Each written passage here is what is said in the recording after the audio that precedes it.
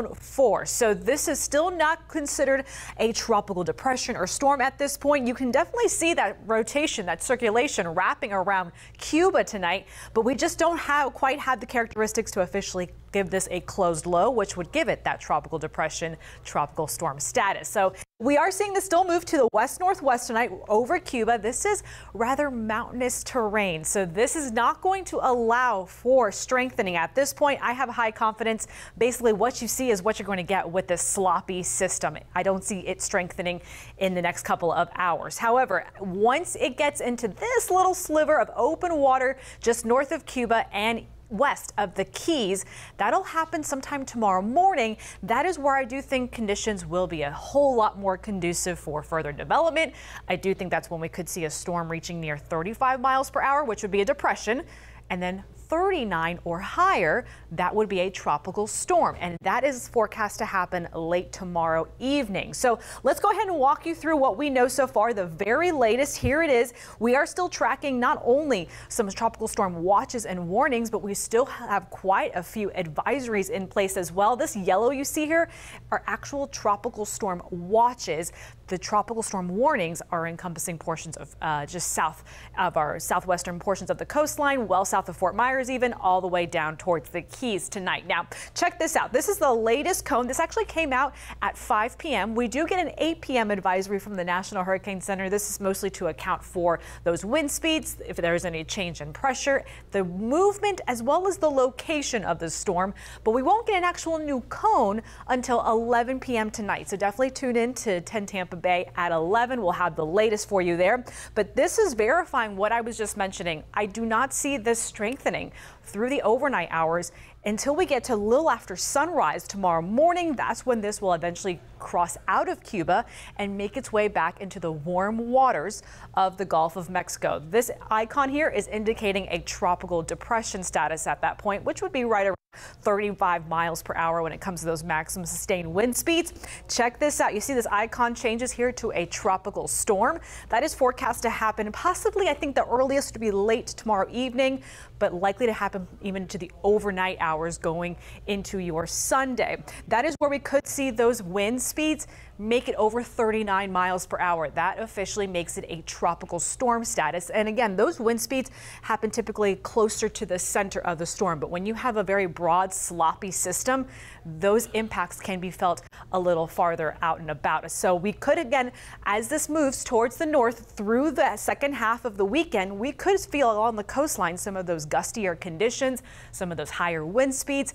And then when you have this huge swath of a system kind of wrapping rain around it, you're going to get those off and on scattered showers. So that trail continues to take it to the north. I want to bring something up with the cone, and we mention this with every single system that we track. While you see the icons right down the center of this cone is indicating where the possibilities of that center could actually end up falling. So the center of this storm could be a little farther to the west, or it could end up making landfall sooner and staying to the east of that cone. And I make that point because of the fact we do have some models that are showing both scenarios. So you'll see how as we go through the weekend and even into early next week, it keeps that tropical storm status, crosses over northern Florida and the Florida-Georgia line back out towards the East Coast. Even parts of the Carolinas could be dealing with a tropical storm, a weakening tropical storm at that, but then possibly even trying to get a little bit stronger as it rides the coastline by the time we get to the middle of next week. So that is something that is going to be impacting multiple states when all is said and done. But for us here locally, it's primarily a weekend impact, especially the second half of the weekend. So I showed you how that cone does widen as we go through Sunday and into Monday, and that is because that uncertainty grows. These are different spaghetti models. So we have different models that run over and over, back and forth, and continue to basically get the latest data from where it thinks the center of the storm is currently located. Because again, we do not have an organized system quite yet. It grabs what it thinks the center is and plays out these situations based on that assumption, based on that prediction. So that's why we have a cluster of spaghetti plots to the west over here that want to take it up towards the Panhandle and towards Big Bend. Then we have another cluster here that takes it more so towards the immediate bay, which I will tell you, that does look ominous, right? Well, that actually could be the best case scenario if it were to make landfall sooner along along Tampa Bay or maybe even down to the south, because that gives the center less time to be over those warm Gulf waters. There is a very shallow continental shelf right off the west coast of Florida. If you've been here for a long time, you know how the geography here works. This is giving that ocean temperature a lot of room to heat up. So we do not want tropical systems to sit on the eastern portions of the Gulf of Mexico for too long, because they can get stronger very, very quickly. So that means we are looking at the potential of a tropical storm trying to strengthen as it makes its way towards the southeastern Gulf of Mexico. As mentioned, I do not think this will strengthen until we get towards the midday parts of Saturday at the very earliest, and that would be more so just to the west of the Keys. You start to see a little bit of not only these heavier showers and these more broad areas of circulation kind of really forming around this, but then you start to see this kind of white line. This is our pressure gradient. This is showing us we're getting a closed low, or we're getting a deep area of low pressure that is getting that tropical characteristic. So that not only tells me, are we seeing a tropical depression, but we're likely strengthening to a tropical storm at this point, with those heavy bands pushing along Fort Myers. You'll see how the center of that on this particular in-house model wants to drive it up along the Tampa Bay coast, and then you'll see how some of these heavier downpours around that center, especially to the right quadrant, the right side of the system, that's where we could see not only the heaviest amounts of rainfall, but some of the strongest winds as well. And all the way on this right side of this quadrant here, that is where we have that threat for tornadic activity from spin-ups. Some tornadoes could be possible, and I think that could start as early as tomorrow night, take us through the overnight hours and into Sunday morning and afternoon. That's going to be our primary window as this all lifts up. And sure, the brunt of this, the circulation, the really center of this storm, will clear Florida by Monday.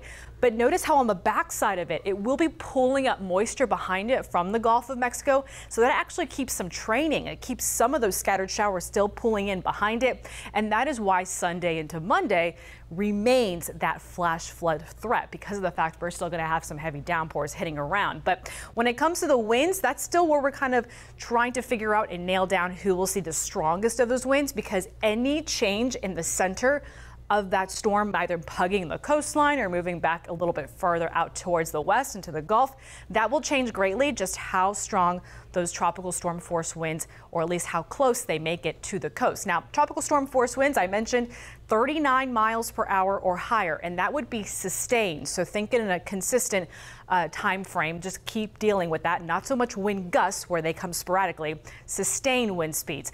The earliest arrival that we could see that around portions of not only Sarasota, maybe even Manatee counties, down towards Lee and Charlotte counties, that'll be right around Sunday morning. Again, some of those outer bands, we'll start to feel them here in the Bay Area as early as tomorrow night, no doubt. But I do think some of those stronger winds, they will start to gradually be felt, especially along the coastline as early as Sunday morning. But the probability we actually have that 39 mile per hour sustained wind speeds or higher, it's a little on the lower end for now. Along the coast, about a 15% chance of that happening, a little bit higher up towards Gainesville. But that could still change. There is still a lot of wiggle room for these numbers to change. So I just tell you to take that with a grain of salt. I still think some of the strongest could be as we approach parts of your Sunday morning. And because of that, because of all that water that's going to be pushing up along the coast, we are going to be, of course, watching out for storm surge for our coastal regions. Earlier today, it was looking like 1 to 3 inches all up and down, rather 1 to 3 feet all up and down the west coast of Florida. That has since changed with our 5 p.m. advisory, 2 to 4 feet of storm surge. So extra water being pushed onshore. That potential could be there based on where some of those heavier amounts of wind really push onshore going into this event. So when all is said and done, the main impacts I want you to take away from this is that we will notice conditions gradually going downhill late tomorrow night. The very beginning stages, I should say, the showers, the heaviest of the rain will start tomorrow night. The first half of the day is actually going to be fantastic. So finish your preparations by Saturday afternoon, for sure before sunset.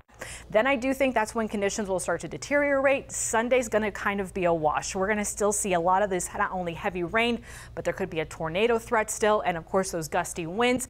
The system then pulls away, but still what will be left behind with it, especially in those areas where we could have a lot of that rain training or basically dumping inches of rainfall within the same regions, that could happen in some spots where we could be seeing a widespread anywhere from 4 to 8 inches of rain when all is said and done. There could even be localized spots where you may even get more of that in a very short amount of time. Wind impacts we're going to continue to tweak, especially as the storm wiggles more to the left, more to the right. Does it hug the coast? Does it want to stay more so offshore? That will greatly change what our wind forecast is. Right now, we could see those gusts anywhere from about 55 to 65 miles per hour at times. And that would be especially up and down along the coastline. That's where we would feel the strongest portions of that. And that is why there is that storm surge watch in place along the Gulf coastlines, because the ingredients are there that in the next 48 hours, 24 to 48 hours, we could be dealing with that situation. We're getting a better idea of not only the track and strength. There are some wiggle room. There is some time for that system to possibly get a little bit stronger. There's still also a lot of land interaction it's dealing with right now. So it's really going to depend how quickly it can use the ingredients it has in the Gulf of Mexico to strengthen before we can really nail that down. But one thing that is certain is we are talking about a tropical system, likely a tropical storm, making it into the eastern Gulf this weekend. So we'll be here to keep you updated. We did issue a weather impact alert day for both Saturday and Sunday.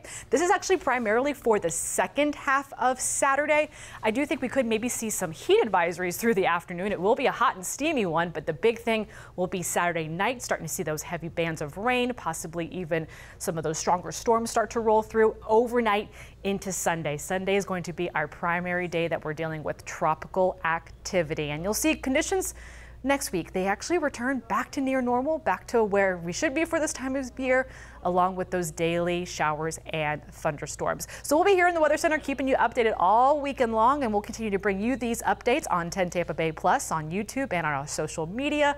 Also tonight on 10 Tampa Bay at 11 o'clock.